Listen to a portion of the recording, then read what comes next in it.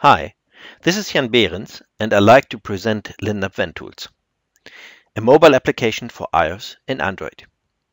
Vent Tools is a toolbox with helpful features for all phases of the building process for a ventilation system. I will show in the coming minutes the different functions, starting with the settings here on the top right corner. In settings, you can select and change the relevant factors for your specific project, like heat capacity and density, and you can choose your preferred units for airflow in cubic per hour or liters per second. Starting with the Duct Calculator. This function calculates the flow, velocity or diameter of a ventilation duct. First, you have to select the shape of the duct, circular or rectangular, and second, the attribute you like to calculate, airflow, air velocity or diameter, respectively size for the rectangular shapes. You can change the required values using the slider, the tabs left or right, or the text field directly. When you, for example, like to know the pressure drop for a round duct, select circular shape and the attribute airflow. Select the duct size 160 and the velocity 5 meters per second. You can find the result in the box on top. If you like to get the size of a rectangular duct, select rectangular and size. Give the velocity and airflow, for example 5,000 cubic per hour and 5 meters per second. Now you can select one side of the duct. For example, if you have a maximum height given by the height in the suspended ceiling of 300 millimeters, you will find the side B value in the result field with here a minimum of 926 millimeters. Or you select a ratio between side A and B of sample-wise 3. Suggests a rectangular duct size of 913 by 304. The tool calculates as well the hydraulic diameter, which represents a circular duct with same pressure drop like the calculated rectangular duct, and the equivalent diameter, which is a circular duct with same free area. Pressure drop per meter duct and the free area you can find here as well. Coming to offset bands. Working on building sites, you have to create offsets with your round ducts and fittings a lot of times. Offset bands and offset T-pieces are tools which are equipped with the real dimensions of Lindab fittings and help you to calculate easy and fast the required duct lengths for a specific offset. Let's say you want to build a centerline offset for a 160 mm duct of 250 mm to cross another duct. Try to use 90-degree bends. The result shows that this will create at least a centerline distance of 417 mm, which is too long. Changing to 60-degree bends works fine. The duct length you need is 104 mm.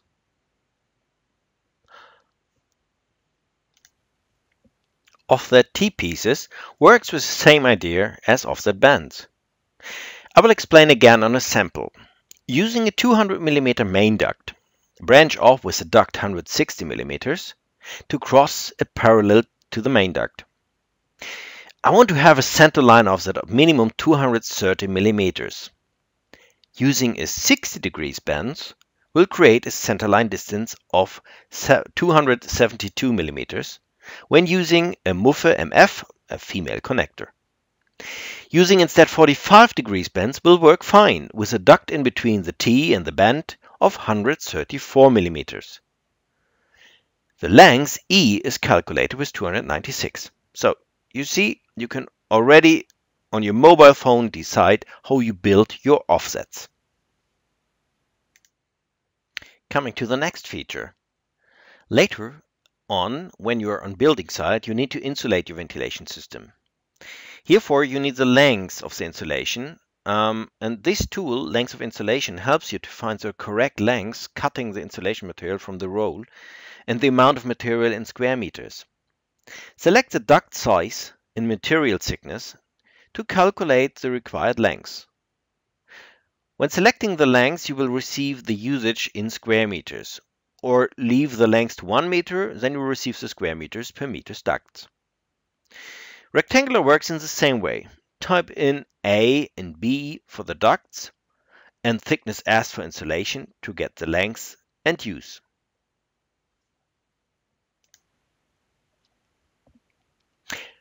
Roof angle. Crossing an angled roof needs a roof transition with a tile performed in the correct inclination. The angle is a necessary part of the order code. This tool will help to calculate the angle based on some measures you can easily measure with your folding rule on site. If you measure, for example, 1 meter vertical and 1.5 meters horizontal, your roof angle is 34 degrees. Air capacity. With a given value for cooling or heating load, or an estimated load like for an office with 15 square meters, with a load of 60 watt per square meters, which needs so far roughly 900 watt cooling power, you can calculate the required airflow for a specific temperature difference. This can be fastly calculated with this app. Using airflow, type in the capacity of 900 and the temperature difference of 8 Kelvin. The required airflow is 335 cubics. If you like to cover the need with only 300 cubics per hour, select temperature difference, type in the 300, and you will get the required delta T for the given airflows with nearly 9 Kelvin.